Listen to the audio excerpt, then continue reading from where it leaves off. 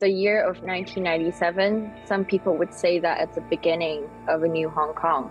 But to me, I think it's more like the beginning of an end.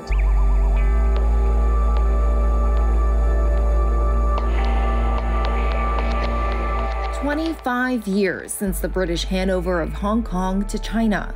Those born in 1997 have witnessed rapid social and political change. We spoke to 3 young Hong Kongers about the city's evolution.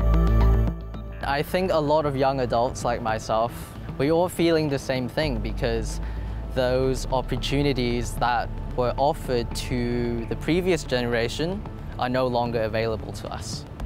Is it harder to find a job in the circumstances that we're in now? Yeah, obviously, but there's also a lot of external factors affecting it too. 即係唔開即係會覺得有少少撐緊啲嘢就梗係嘅，即係你如果話撐幾日就可以有嘅，咁我梗係會覺得多一個 bonus 咁樣咯。I think 1997 was the beginning of an end that we'll see how Hong Kong would descend into the chaos or the city that we're seeing right now, a city that is without freedom, without democracy, and also without the trust of the people. From SARS in 2003 through the 2008 Beijing Olympics, the 2014 Umbrella Movement, and the 2019 pro-democracy protests, the Hong Kong of 2022 is now a very different environment. I was always very frustrated by when they refer to us as this bright future of Hong Kong or the next generation.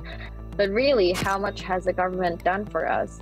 You can see that an overwhelming majority of Hong Kongers, we really want democracy. But what we got was just deaf ears from the government, and the government telling you literally that you're not a stakeholder of the society. I would say that one of the biggest changes I've seen is that, Hong Kong is, as a whole, is getting more and more closed off.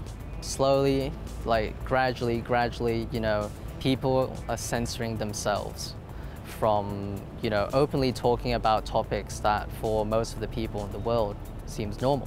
你都會個感覺都唔能夠喺呢個地方舒服地生活嘅，即係你所追求嘅嘢永遠都唔夠嘅。住喺呢度咧，錢係大過一切。Hong Kong now marks the halfway point in its 50-year transition to Chinese rule. With China tightening its grip on the territory, does this generation still see its future here? 如果你話真係走，其實我覺得我自己對於呢度就冇乜留戀，因為我自己覺得我自己係越嚟越討厭呢一度。即係好多人咧會覺得即係好中意香港，好中意呢一度唔捨得啊，但係我自己就冇嘅。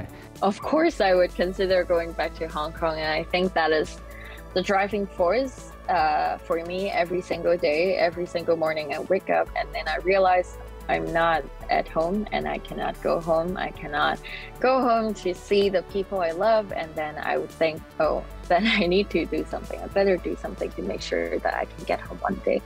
If Hong Kong remains the same way it is currently, where opportunities are favorable to me, yeah, I don't see why not. I don't see why I would leave.